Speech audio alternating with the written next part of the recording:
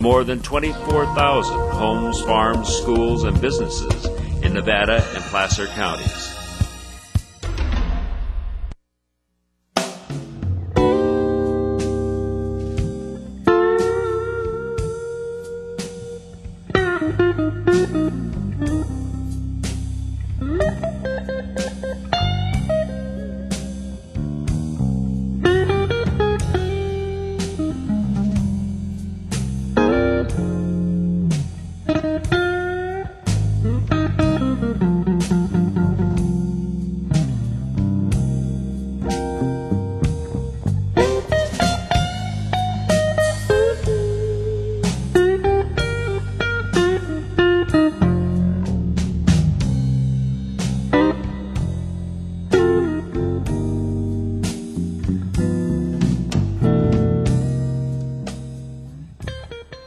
Good evening and welcome to another edition of Nevada County Interviews. I'm your host, Paul Minicucci.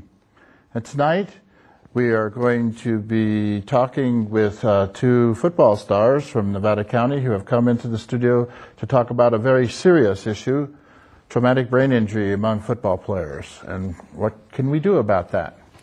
So this is part 3 of a 8-part series on traumatic brain injuries that we are running. So I want to welcome George Visger and Kevin Brown to the studio. All right. Thank you. Good to be here. Thank you so much for coming down and for sharing your stories. Absolutely.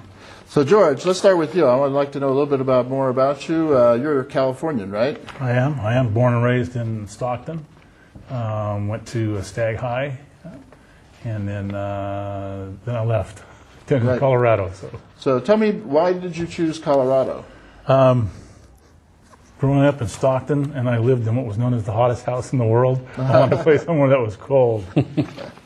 And I'm an avid outdoorsman. So I was a decent ball player and good grades, and I had a lot of scholarship offers, and I wanted to go somewhere I could not only play ball and get a good education, I wanted to be able to do a little hunting and fishing. So that was my main.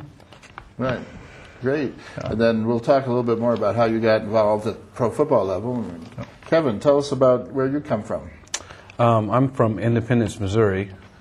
And after I graduated from high school, actually I came out west to California and went to a junior college in San Diego, and then got a scholarship to the University of Idaho. And why did you choose the Vandals? Well, they had a passing offense. They started 5 wide receivers and had a dome stadium and an All-American quarterback. So, pretty easy choice for a wide receiver. Right. And you also returned kicks in college, did you? I did. Yeah. Yeah. And so George, you went on to play for the. You were drafted by the Jets in 1980, round 6. Is that right? Correct. And then you ended up with the 49ers. Yeah, with the Jets, I got cut at the end of preseason, and then I actually did a quick little stint. I didn't realize, but the Canadian League has a draft along with the NFL. Mm-hmm. So the day I get home from New York, Calgary had called, and I guess they had drafted me, and they wanted me. Their season starts early, so they were already into their season. So they wanted me up for a 2-week trial. I knew I could break in the NFL. I needed to find the right place that needed me, and so I talked to my agent. He said, "Go back there and stay in shape for a couple of weeks, and someone will probably pick you up." So I went up to Canada for a couple of weeks and practiced. One of the 2 Rough Riders in the Canadian Football League. You know, and actually when I was up there, their quarterback, Anderson, was an old ex-Colorado player too. Right? Yeah. Oh, yeah. Yeah. Interesting.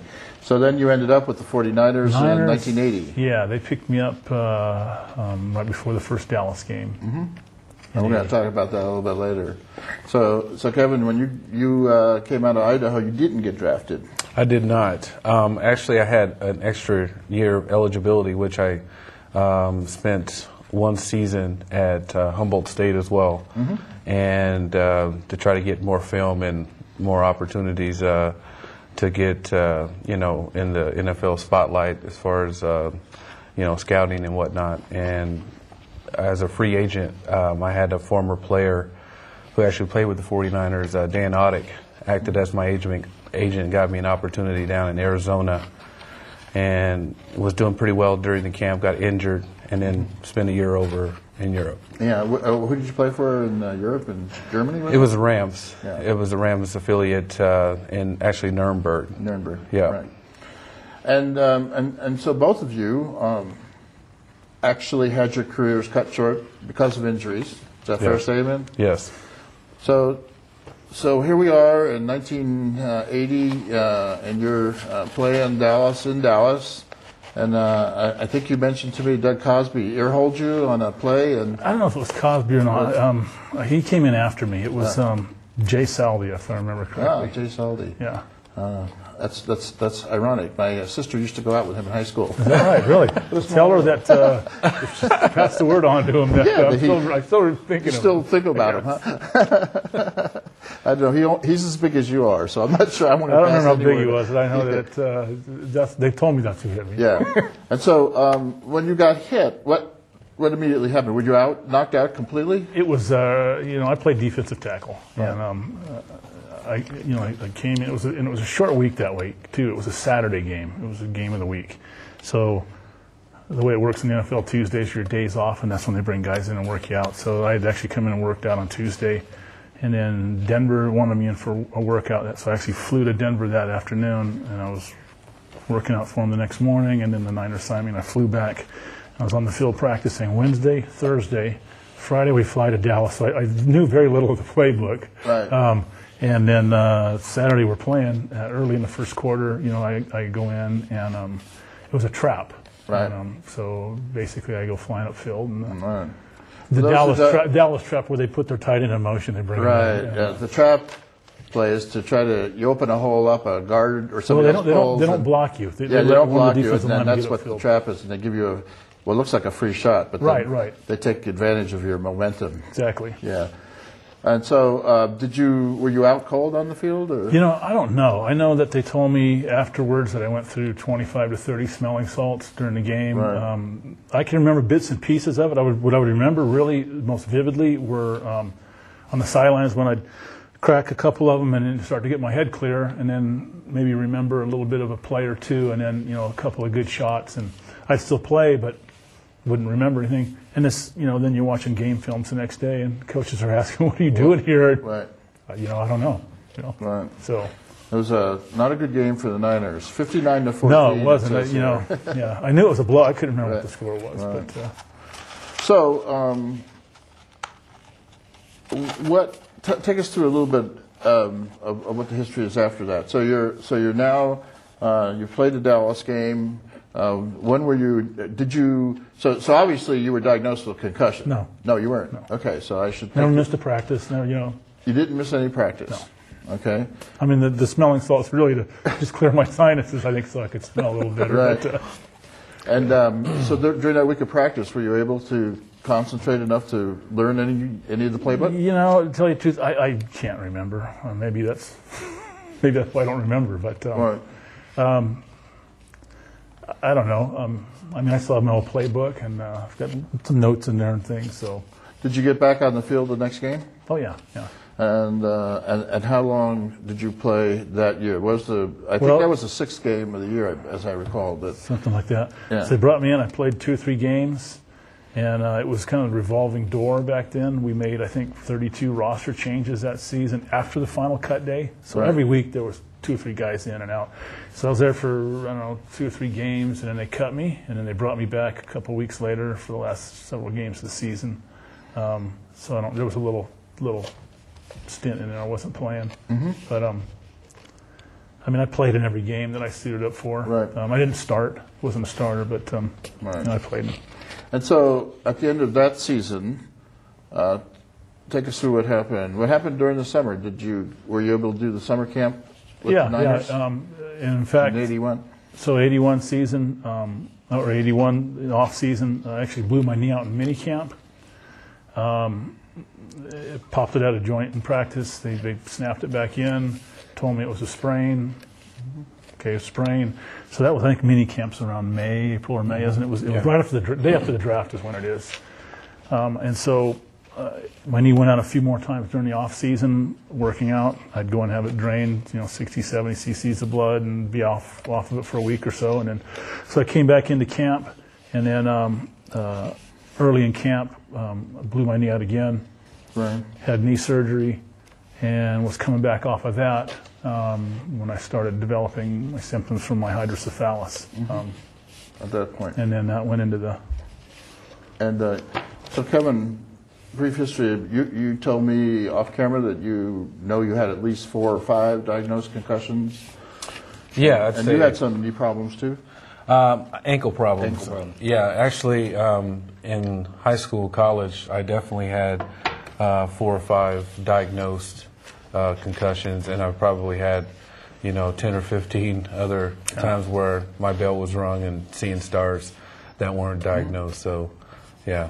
And you told me a story that you were working with the Houston Rockets at the time, and you found yourself doing things that were not characteristic of your normal life. Yeah, I would say that most people that know me know that I'm pretty laid back, down to earth, and very calm. And it was pretty much after I had my last time I played pro ball was '97, and I think I started the job with the Rockets in '99, and I started to know some behavior differences from before, a little bit more aggressive, and which wasn't me, and I wasn't quite sure where it was coming from, but I kind of understood and that it was probably years of banging my head and which we concussions know and now whatnot. of CTE, chronic Traumatic encephalopathy. Close Say it enough. again. Yeah. CTE. There you go. Yeah. And that is one of the array of symptoms. So we're gonna, George, we're gonna, I think, use this time now to roll a few of the pictures we have of you, because the truth is that when I asked you how many years of football you played, you said 12 to 14 because you start with Pop Warner football. Correct. And so you're a 13-year-old kid. And Actually, I'm 11 here. This 11 is in there, the very yeah. first Pee Wee Pop Warner team Stockton ever had. Right. And you mentioned that some really good players played with you on this and the other team. I counted them up. There was 29 kids in that team, and 3 of us signed NFL contracts in 1980. All of us played all through high school at Stagg, where we were undefeated. But Jack Cosgrove, my best buddy, he signed with the Seahawks in the 8th round. He was 8th round pick in 1980. And then Pat Bowe, our tight end, who went on to Stanford, he signed as a free agent with Green Bay. And Pat, I might add, now is the executive president of Cargill International with, with I don't know how many tens of thousands of employees under him. So I guess his brain's still working. But his brain's still working. Yeah. So we had some players on that team. Right. Absolutely. And then, and so take me to, so it was the next year that you had your concussion? No, it was the 2 years after that. It was my third year of Pop Warner. Right. Take us through that. What happened? It was a tackling drill in practice, a bull in the ring drill, which was... tell viewers at home what this drill is like, because I remember that drill well. Yeah, it has no place in football. It's more of a gladiator drill for the coaches. They had us in a circle, the whole team, maybe 20, 25 yards apart, and half the team was numbered 1 through 25, the other half 1 through 25, and there's a ball in the middle. So when they call out 6, both 6s run out. However you can get the ball across the line, your team gets the point, and the losers run extra sprints. So you had everybody, watching you, making sure you scored. Right. And my number was called, and I, ran out there. I was going against. I remember Larry Mondragon. He was our fullback, so I knew he was faster than me. So I wasn't going to go for the ball. I was going to go for him. And he told me afterwards that he was thinking the same thing. So we just ran 25 yards straight at each other. And of course, back then you don't have good technique, and it's top ahead to top ahead. Right. And I was knocked unconscious. They told me, I got up. I told the coaches I was okay. And after I was down for a little bit, and they said I took a step or two and then went flat over on my face. They get me up. I say I'm okay. I take 2 steps. I go over backwards, and they say you better take him to the hospital. So I was hospitalized on that one. But I was 13. Right. However old you are, 9th grade. Right. And when you played at Stagg in high school, were the coaches aware of that previous concussions? No. No. I mean, not that I know of. I mean, I coached at the high school level too, and that's something that you never. You just don't ask. No. I mean, it was never even thought of. Mm-hmm. And it's not, I'm not knocking anything. It just really wasn't an issue. Right. Back then. Back then, we didn't know a lot about it. So, do we have the picture? Now, I want to get the picture of George at Colorado, which is sitting in front of us. So, George, you were able to, as you mentioned, get a scholarship to Colorado, and you appear in this picture. Is this from the Orange Bowl, or is this a... No, I this think it was a league game, huh? Yeah. Looks like we're playing Kansas, I guess. Yeah, it was a league game.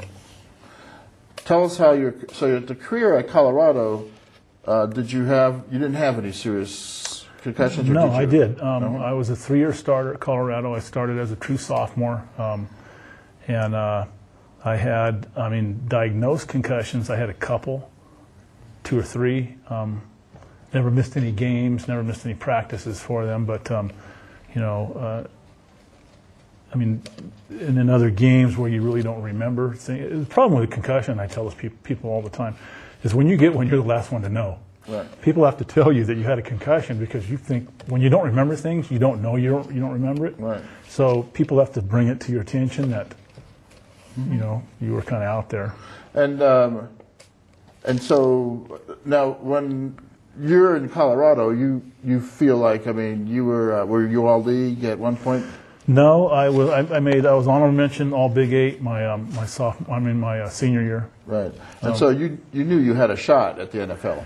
Yeah, and I was in my sophomore year. I was injured. I missed I tore an ankle up. I missed 2 or 3 games, and I came back and played like a game and a half and blew it out again. So my sophomore year, I was kind of dinged. My junior year, I had a knee that I didn't miss any full games on, but I was playing on a torn up knee. And then so my senior was the first full year I played, and I had a decent year. And like I said, I was honorable mention All Big 8. I wasn't anything special though, but. I didn't know if we got that picture of George in his Colorado. We did. All right. So, and Kevin, so you do you have other than possible CTE kinds of involvement? Do you feel other aches and pains from your surgeries, or? Yes, I do. In fact, my first real serious injury was actually during my tryout in Arizona. It was a week away from a big scrimmage we were going to have, and I was looking at it as my real opportunity to kind of show what I could do and make the team. I was having a really good camp, and so I don't know. A week before we were doing, I think we were doing a team drill, and it was supposed to be sort of non-contact or not full speed, and I actually caught a ball about 30 yards down the field, and I got exposed to the speed at that level, which was tremendous. And linebackers that are 260 pounds that can run 4.5s or 4.4s was new to me. Anyway, this guy was just sort of following the play and basically kind of jumped on the pile where he jumped on my shoulder. One shoulder was in the ground in the turf, and basically almost kind of like a pretzel kind of snapped me, and this shoulder was underneath my chin and had a cracked sternum and a punctured lung and dislocated shoulder. So definitely that it was a tough blow, and actually probably a semi-concussion as well. No. I didn't know that I was that injured. I knew I was trying to make the team, so I finished practice trying to show that I had some toughness, and it was the medical staff that actually pulled me to the side as they were reviewing the play on the sideline and said, "We want to take a look at you." And I think I was on pure adrenaline. Mm-hmm. And they took my shoulder pads off and saw that my chest was purple and whatnot, and I was immediately rushed to the hospital. So that kind of ended that opportunity. I did well enough where they had recommended me to go play over in Europe, and I had a pretty good season over there. No big injuries. I definitely, from the position of playing wide receiver and then also being a kick returner, you're definitely going to have high-speed collisions. Yeah. And I definitely had my share of high-speed collisions that season, and was able to get through the end of the season. But as far as being banged up, I still have shoulder problems. I had a surgery on my shoulder. Had some ankle injuries from turning my ankles. I had 2 surgeries on my right ankle, which I was recommended I should get another one to fully correct it. And so every now and then getting out of bed in the morning time is tough. Right. So talk to me a little bit about what we hear is the gladiator syndrome, a culture of violence. Talk a little bit about that. I mean, how does that get played out on a team?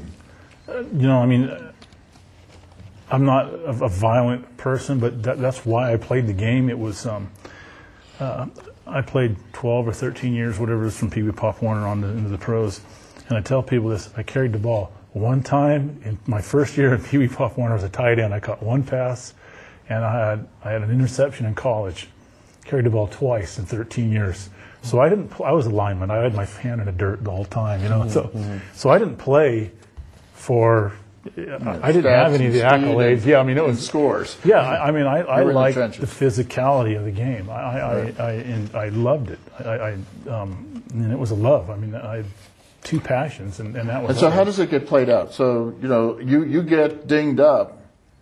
The last thing in the world you're going to do is report that. In my 13 years of playing, I used to tell people I was never injured until my last year. I never had. Of course, I consider surgeries as injuries. If you didn't have surgery, they weren't considered injuries. So, and I've always used that term until just now. I just realized, but I never was injured really in all my years. I had, ankles and knees and things drained and broken, numerous broken fingers and what have you. Like a handful of concussions over the years. Those weren't never thought of as serious. Tell me about how coaches react to that. I mean, what is the stimulus that they would use? Are there encouragement? You hear about things like bounties and that kind of thing. Oh, yeah. But it's clearly the case that you want to be able to pop a guy pretty good, right? And not only that, but you want to, and again, it's the mentality of the game. You want to, playing through pain was looked upon as something great.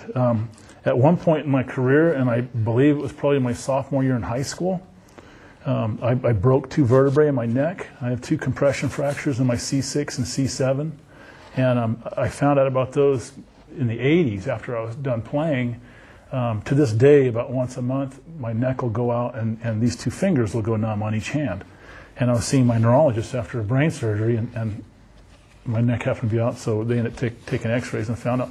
But, I can remember when I was injured during the game, if that was when I actually did it, but it was a big deal to be out of practice the next day.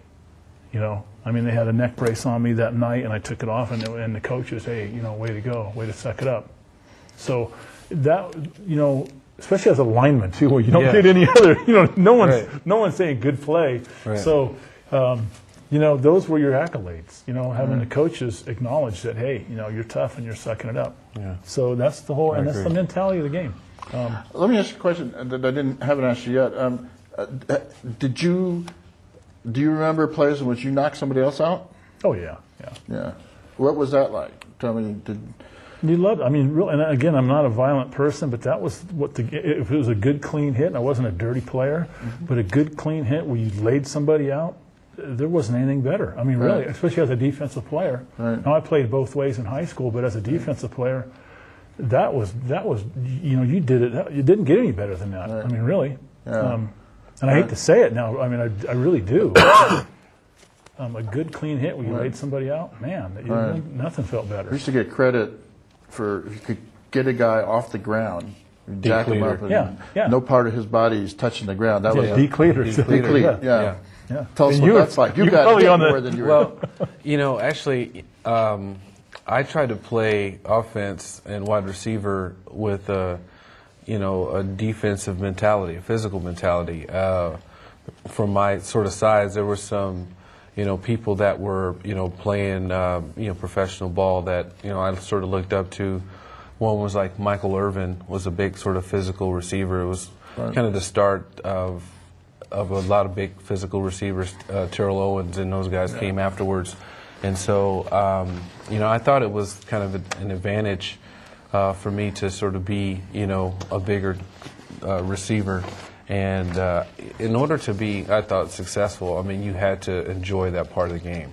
Right. I really felt like the game didn't really start until, I got hit or there was a big hit, and then it just got really fun. And the game was on. Yeah. So I as far as the gladiator part of it, I enjoyed that part just as much as the glory of catching a game winner or the first down or helping the team win.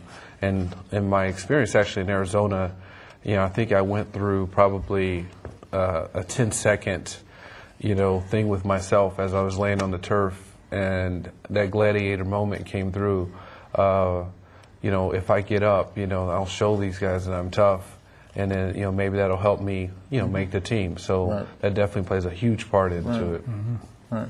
And I think that we're going to talk about that in a little bit, about the pressures that kids in high school feel, because there's a very real issue here that if this is my only way out to get to college and get an education, there's a lot of incentive not only from the outside but from the inside, to stick with it and not give up on it. Right. I'm going to talk a little bit about now. I'm going to change gears a little bit. I'm going to read you a promo from a GQ article that came out in September 2009. And here's what it says. It says, there's a quote, and we know it's from Mike Webster. Well. Yep. How does a guy go from 4 Super Bowl rings to pissing in his own oven and squirting super glue on his rotting teeth? And that's the billion-dollar question. Retired NFL players are suffering from dementia, depression, and a slew of other seriously debilitating mental symptoms that are affecting the game's heroes at a freakishly high rate. The symptoms go way beyond the traditional punch-drunk diagnosis. It's killing them at early ages. There's something serious going on here, and it's only going to get worse. One forensic pathologist from Pittsburgh, who we know as Dr. Amalu, we'll talk a little bit about him, appears to have found the cause and wants to create a cure. Independent experts and colleagues have reviewed his work and believe in his conclusions. So why is the NFL making it a mission to discredit and marginalize his research? The answer is straight out of the tobacco company playbook, and it's disgusting. Absolutely. Is there a concerted cover-up in the NFL to keep injured players playing? There has been, absolutely. If you go back, I don't mean to keep passing this around, but go ahead. If you go back to when Dr. Ira Kassan was the head of the NFL, it was called back then the Mild Traumatic Brain Injury Group. He was the head of it for 23 years.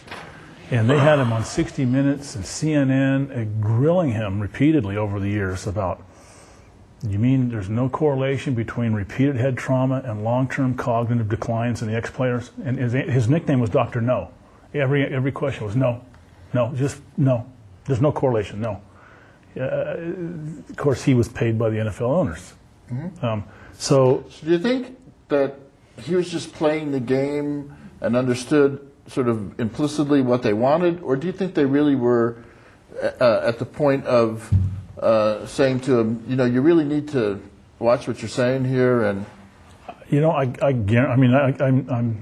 can't say I guarantee it, but having been in it even just for a short period of time, there was some very dirty dealings just with my own case, and I know 4 of my teammates from the '81 season alone sued the 49ers physicians and surgeons for medical malpractice and won. There was things that went on. I could imagine back in, and I played against Mike Webster. Right. He was my idol as I was growing up as a kid. I can remember I lined up over him when I was with the Jets. I started against him, and I thought this was like one of my moments. I'm looking at my idol, you know what I mean? And then to hear years later, I read about how he died. Right. In his truck, using a stun gun on his head to knock himself out because he couldn't sleep at night. That's a sign of CTE. I have the same symptoms at times. I mean, this last 3 nights, I bet you I've had a total of maybe 4.5 to 5 hours sleep. Right. But believe me, they've known about this for a long, long time. But once the cat's out of the bag, it's going to change the whole complexity of the game. Right. Let me ask you a question. You told me a story about how you were in the locker room after you had a brain surgery with the 49ers, and the general manager, John McVay, happened to be in the locker room. He was showing some folks around, and they asked you why you were there. Yeah, he was introducing them. We were lifting weights, and he's introducing them to some of the players, and there were a couple of couples in there, and he's introducing them. Here's Dwight Clark, our tight end, and Joe Montana, and this is George Visger. And he mentioned that I was on injury reserve, and he said I had 2 knee operations that year.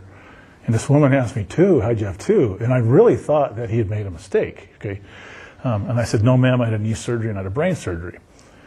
And he looks me right in the eye and tells me, no brain surgery, no, you had 2 knee operations, with a look like, keep your mouth shut or you're out of here. Well, guys were getting cut. They got cut every week. And people don't realize this. You read about these big contracts they sign, a $10 million 5-year contract. They owe you 1/16 of that first year's contract each week. And if they cut you after the second week, that big contract is worth 2/16 of the first year's salary. That's it. Right. So you sign these contracts, they're nothing, it's just paper. Right. I mean, unless you're there, so they can get rid of you anytime they want. They hold that over your head. They hold it over your head that there's 10,000 guys looking for your job. Right. So you'll play when you're injured. And so prior to that, I knew that they were treating me weird. There was something going on. I didn't know. Right. And that was right before we went to the Super Bowl. And, of course, they didn't want anything rocking the boat. Right. I don't know how far. I mean, I could go on and on with this. I don't want to spend too much time on it. Kevin, in your entire career, did anybody ever say to you, we're playing this game, and you have to understand, the technique has to be right because you could be seriously injured. You could end up Darryl Stingley, wide receiver. Yeah. Does anybody ever say that to you? No. I mean, the only thing I think I really heard coaches say, which probably when I got in college, was to try to keep your head up. I heard many different coaches say that. As far as technique, for my position, there wasn't. Right, you weren't hitting guys. I wasn't hitting guys, so it wasn't about But what I did hear, in fact, when I got to that camp in Arizona, was to get down. Right. And I had heard that sort of watching a few NFL games before, but during the camp there was a few close calls. Right. Where guys were repeatedly telling me, Kevin, get down. Don't try to, drag 50 people like Mark Bavaro, 30 yards. I mean, you got guys that, are spearing and coming after you. So, so get down was the other thing I heard. And we knew, everybody knows that a quarterback who throws high over the middle is not very popular with his receiving corps. No, he is not. But, let's take the case of just this last year, James Harrison, linebacker, Pittsburgh, right. who had a big issue with the NFL because they started implementing what was already on the books, a head-to-head collision with a defenseless player. And he was saying, well, this is a big part of my game, right? Right. If a wide receiver knows he's going to get, laid out coming over the middle, he's not going to come over the middle. Right. You're going to get, alligator arms, as they call it. That's right. So how much of a part of the game, how aware were you of, like, linebackers? Were there guys that you knew were going to hit you harder than someone else? Yeah, and I think the first sort of prominent player I played against was in high school, and he also made it to the NFL. His name is Jason Belzer. He was a defensive back. Ended up going to the University of Oklahoma. Was a first-round draft pick. Played many years in NFL, and he was the first person that I remember being aware of because we had some epic battles, and he would do well. I'd catch maybe 6 or 7 balls in a game, but Jason would show up with his hard hat and really put a hit on me. And then Not really until I, got to, University of Idaho, and I saw, how big and strong and fast linebackers were. And but I think, it's like you said, it's part of the gladiator sort of mindset that you have to have, and if you don't have that, then you're not going to be successful. So I mean, I kind of took it as just part of the game. Now, so we've talked all along, because a lot of people say, well, okay, it's the NFL, and that's just part of the guts and glory. But the truth is that the NFL has an impact on everybody below it. Has an impact on college, has an impact on high school. So, in terms of a high school player, what is the impact of the NFL? I mean, how's that? Do you think that the gladiator mentality is as strong in the high school? Absolutely. I mean, I go back to Mike Webster playing in Pop Warner. Even if you go back to those pictures, we had black and gold uniforms just like the Pittsburgh Steelers, and I can remember in practice. I'm John Kolb, I'm Mike Webster. We would emulate these guys. And I can only imagine what it's like now with the publicity and all the FaceTime these guys get on. They zoom in during the game, and you can see them John and talking. And I mean, the kids see that, and they think, hey, that's what I want to do. I mean, I did as a young player. And so obviously, if when you multiply that out towards how many high school football players there are who are getting concussions and serious head injuries on a regular basis, it's a big issue for America that's just not being addressed. It's huge. And people picture concussion as being knocked out. Okay, concussion, and you and I were talking about this. We've probably had thousands. When you hit hard enough to see stars, that's your brain concussing against the skull. So I think I mentioned to you earlier, I do a lot of motivational goal setting talks and things, and I was down at Stagg High School, my old alma mater, a couple years ago, and talking to some of the guys, and NPR happened to be doing a show on it, and they were interviewing them. Are any of you ever worried about head injuries? And one of their players, I remember he chimed in, he says, no, and they asked something to the effect that, well, how do you know you really, laid a lick on the guy? And he goes, oh, you can really tell when you hit him so hard you see stars. And I just cringed. I was thinking, these guys don't even know. Right. And that's looked upon as, hey, that great job. Did you see stars on that one? Yeah, I did. All right, good job. So that's, and I think... Now I want to step back too, but that was back in my days. Now I pray to God I think they're much more cognizant and they're aware. We didn't know those were concussions. Right. I mean, I really didn't until just recently.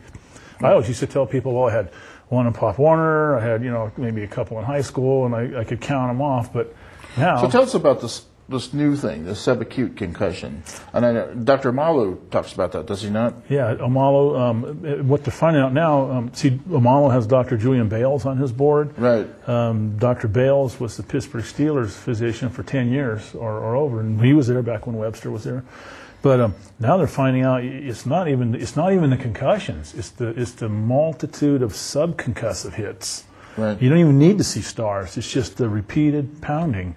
Right. I mean, dementia pugilista is dementia, and punch drunk is where that came from the boxers. Okay, well, they didn't need to get knocked out every fight.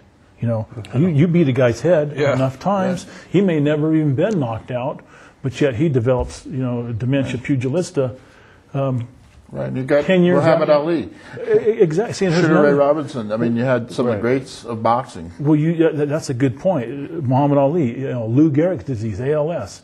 NFL players have an 800 times higher rate of developing ALS than the general public. Right. That's not a coincidence. And Alzheimer's. I mean, at a higher level, early onset. I'll be perfectly honest here, and my wife cringes when I state these things, but I'm 52 years old.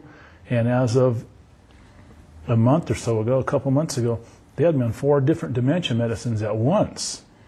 And I'm trying to run my environmental consulting business when I'm taking Aricept, Namenda, Lamictal, and Risperidol. I'm 52 for crying out loud. And, I'm qualified for no benefits from the NFL. Right. We're going to talk about that. So you had 9 brain surgeries. Yes. And during all that time, when you were having those brain surgeries, how did the 49ers treat you? Now you're opening up a whole can of worms. Yeah. Well, we tell it like it is. I will. I'll try to keep this thing as short as I can. We go to the Super Bowl in January of 81. No, January of 82. It was the 81 season. So we win the Super Bowl 16. That was, and I had my first brain surgery early in the season, having some weird symptoms after it. So we win the Super Bowl that spring, that May. So 4 months after the Super Bowl, now I'm having some real problems. And I go back and see the team doctors. They send me down to Stanford, where I had my first brain surgery. They do a brain scan on me. They tell me I'm fine. And I thought I was still playing. When I'm in the hospital after my first brain surgery, the trainers had called me saying, "Hey, Visger, we're looking at having a special made helmet to protect your shunt, because I developed hydrocephalus. They drilled a hole in my skull. There's a tube in there. There's a pressure valve in the back of my head, and there's a tube goes down to my abdomen. It's permanent now." So they were going to make a helmet for me, they said, and to protect my shunt. And so I was all for playing. And you understand the mentality. Yeah. It's like, hey, they say I'm good, you know. Mm-hmm. So 4 months after the Super Bowl, my shunt goes out. I go into a coma. I'm in Mexico, of all places, fishing with my brother Mel. He brings me home. We get a new doctor here in town, or actually in town. I'm thinking I'm in Sacramento. Dr. Cobb operates on me, and 10 hours later, I'm comatose again. They rush me back in, give me a third brain surgery, give me last rites. I'm in intensive care for I don't know how long. I really don't remember that first year. Really doing some bizarre things. One of my first memories, though, a year or so after, is I started getting hospital bills. Right. And I'd write on them, and there were several $100,000. And keep in mind, I made, and I'm not complaining, but I made, I think, $79,000 my last year playing. That was with 2 playoff games and the Super Bowl money. You know what I mean? Yeah. I mean, it wasn't like, right. I mean, guys had jobs in the off season. And so, naturally, when you came to give the 49ers the bill, they paid it, did they? Oh, sure. So I would write on it, "Please bill San Francisco 49ers," and I wrote it so many times, I still remember their address. Yeah. It was 711 Nevada Street, Redwood City, California. And I'd send it to them, I'd get it back from them a week or so later, and they would have circled the total, and they would just write on it, "You owe this amount." Now, this is just 4 months after I'd spent a couple seasons with them. Right.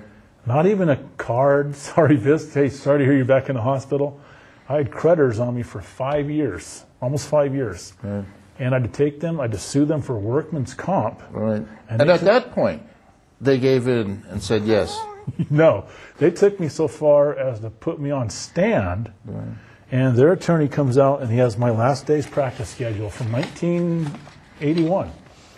And the full day is scripted out. You get there at 7:15 in the morning, whatever it was, 8:15 in meetings. So he's going through the whole day and he's going through the practice schedule. As a defensive lineman, the nuts and bolts of practice, every play just about is head contact. So once we got into that part of it, it was a slam dunk. The judge just says, "Why are we here?" But in the meantime, I had the 2 brain surgeries, had creditors on me, and the knee surgery they did on me, which they had kept telling me for weeks or months there was nothing wrong with it. Finally, Coach Walsh told Dr. Bailing to at least scope it. So what does he do? He takes me in, doesn't even scope it. And I thought he had scoped it. Years later, I found out he didn't. He goes in, opens up both sides, takes all my cartilage out. I had actually torn my ACL ligament, never repaired that. So during the course of these 5 years where I have creditors on me, I also have 2 more additional knee surgeries. The last one being I had to go up to Tahoe to have an experimental Gore-Tex ACL transplant done.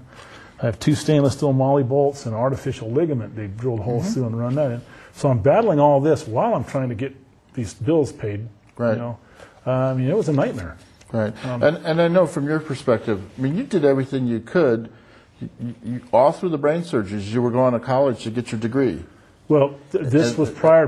Once I settled my claim, once I won my claim in '86, because I was injured on the job, as any other employer is obliged by law, right. State of California, if you're injured on the job and you can no longer function in that position, they are obliged by law to retrain you in a field of work where you make a comparable amount of money. Now I was making back then what they called top wages. Right. And when I finished when I won my suit and then they owed my back hospital bills and in any future, and I thank God I won that. That was brain surgery 2 and 3. I'm on brain surgery 9 now. Right. And you can't get insurance for this stuff, and you don't pay for it. So when I won my case in '86, they offered me like $35,000 to go away. I said, no, thank you. I want to keep my medical open, and I want to go back to school and finish my biology degree. And you did. Not knowing, though, that it would take me 5 more years because I had 4 more brain surgeries while I was at Sac State. Right. Finishing all, I had, 4 semesters of chemistry and 2 semesters of physics. Right. The point being, though, that you did persist, and you are, you have your own business, right. And despite the fact that the brain surgeries and CTE that you suffered does diminish, your abilities at time to time. I want to make the viewers aware that you're actually out there battling as a professional out there, not trying to take the system or anything like that. Right. I mean, I've been diagnosed when I went down to Amen's clinic, Dr. Amen's clinic, a year and a half or so ago. The first time, I've been under 3 times down. I'm scheduled to go back down again July 6th, I believe. They just called me like yesterday. But when my first evaluation, he did a 3-day evaluation on me, right. 12 hours a day. And his evaluation was, I would have George rated at 100% disabled due to, and there's a list of 16 different things, damage to the right frontal lobe, it went on and on and on. Right. Have I ever drawn anything? No. Okay. But, I don't know. You might. Yeah, how much longer I can keep functioning, really. Right. Now, before we go, we do have a young man in the audience who's going to model your rings. You want to come up and... It's my hero. Yeah. You want to introduce this young man? It was Josh, right? Jonathan. I was close. I got the J right. That's good. Okay. Jonathan, you want to hold your hand down? Maybe Come George on in can here, help bud. him. Why don't you turn around there? There you go. Yeah. Now So these are 2 rings. He's wearing the bling. Yeah. One is a Super Bowl ring. There it That's is. it. And one of them is in a Orange Bowl. Orange Bowl ring. And Jonathan, I hope to have back on our show at some point, when we have another show, because he has his own story to tell. Yes, he does. And we want to thank you so much, Jonathan, for coming. This right here to the is studio the hero right here. Today. This and guy is, believe me, you're our hero. So this guy's thank you so something much special. for coming aboard. Thank you. Yep. So thank you. Thank you. So now, I do want to get around to talking about some of the changes that we can make. I mean, what do we need to change at the high school level? Do you want Kevin? to take that? Yeah, join in. Because you did coach some. Yeah. here. I did. Yeah. I coached at Humboldt State for a year in '06, and then actually I coached at Nevada Union for a couple of years as Right. well. And you see high school kids, and we're not picking on anybody here, Yeah. but No. there's high school kids who get dinged up, and Right. pretty much they either don't tell the coaches, or Right. sometimes they get sent back onto the field before they're really recovered. Yes.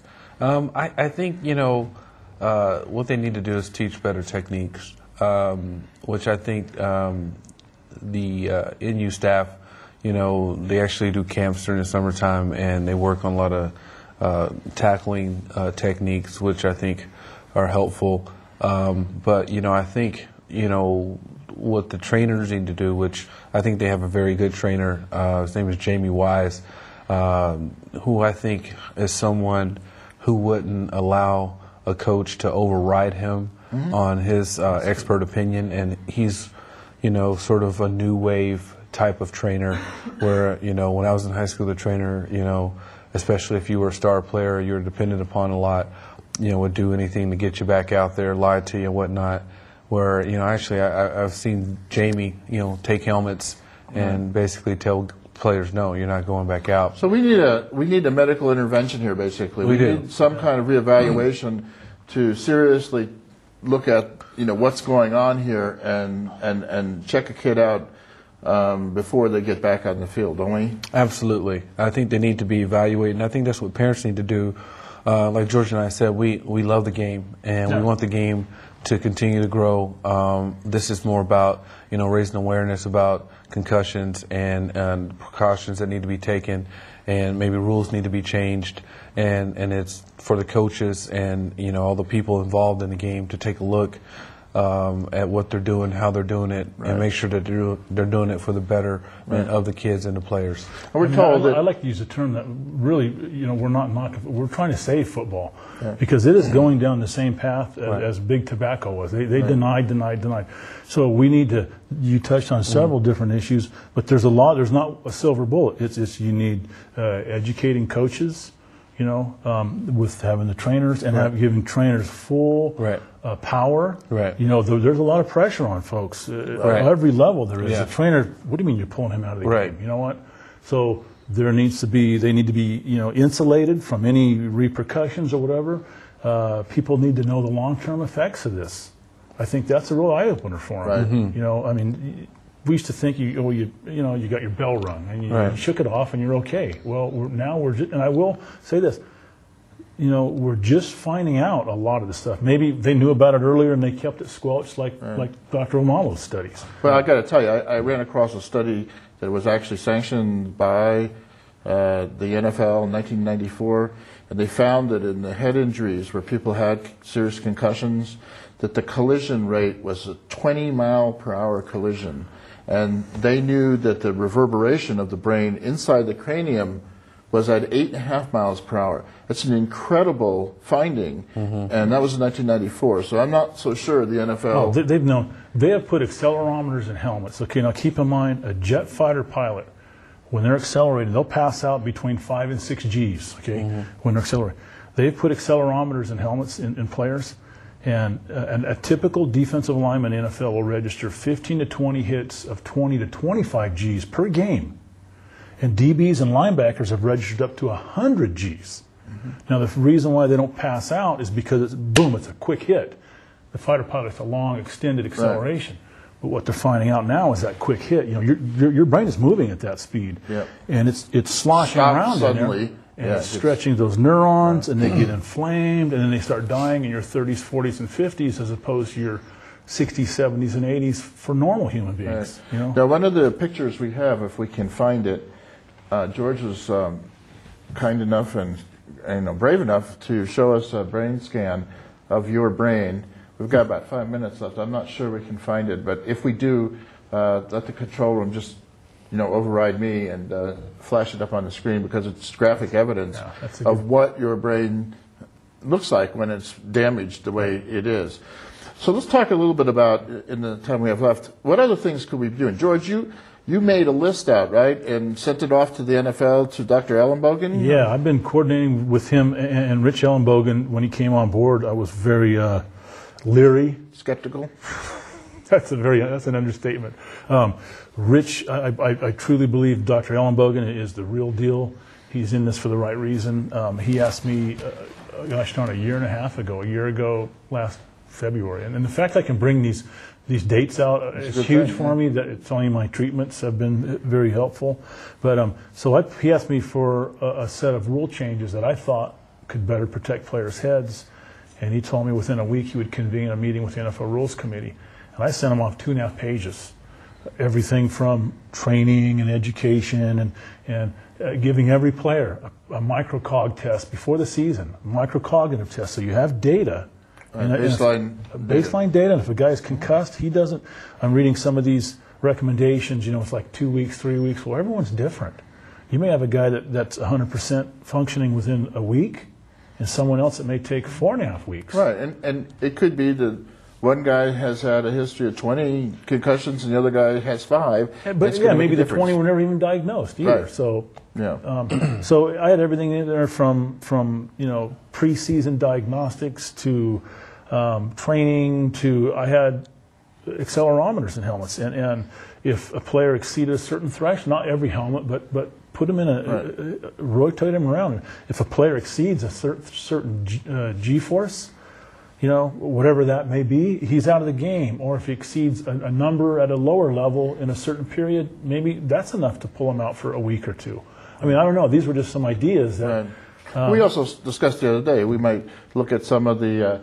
we have up on a picture now of George's brain, and believe me, we're going to be talking more about this in a future show because we're going to try to talk about some of the treatment regimens that might be helpful. And that was after 80 hyperbaric the treatments. And another treatment that I've had great results with are I've been using Dr. Barry Sears omega-3 fish oils. Right. Very simple treatments. Right. And a hyperbaric chamber, which we're going to focus on in a couple of weeks.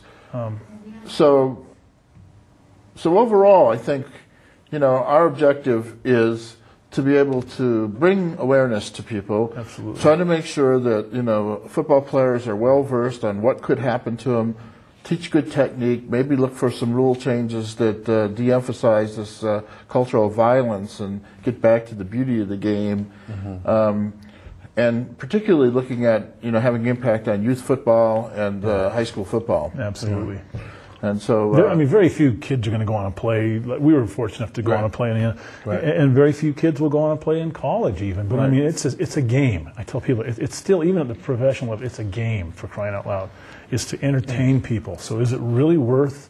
Yeah, and when I look back, I don't want my highlight to be just that I got to get a full ride scholarship and I got to play professional ball. Really your highlights when you look back should be the fact that you had children that were healthy and they succeeded and whatnot. And I think some of the things and where the game has gone today with all the different media that we have, which is so different 25 years ago.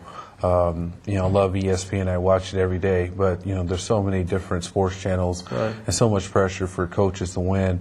For them not to lose perspective on what's really important. And I've seen that at, youth football, the high school football level where I think, not to get caught up with, just trying to win and win at all costs. We've got about 30 seconds left, so we're going to wrap it up, unfortunately. It's the fastest hour on TV. I want to thank Kevin Brown and George Visger. We're going to have you guys back, of course, on some future shows. I want to thank the crew. I have Sam and Janice in here, and I got Jenna and Marilyn and Diane, and of course my producers, Gail Woodman, and her pug, Harley, who's one of the only pug producers in the world. So this is Paul Minicucci wrapping it up, saying goodbye until next time.